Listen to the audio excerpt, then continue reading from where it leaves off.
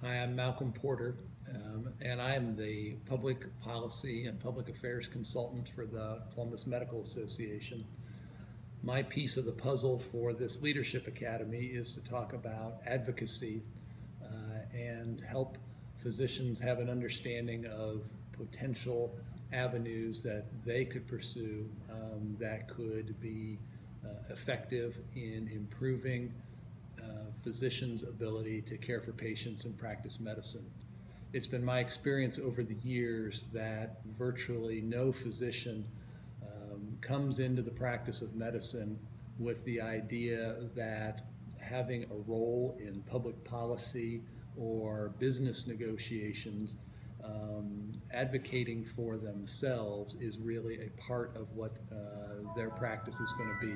Physicians are much more comfortable advocating on behalf of their patients than they are for themselves. And so if we're able to help them understand a little better some things and tools that could be utilized to help improve the practice of medicine and care for patients, then we're able to achieve some success through this academy.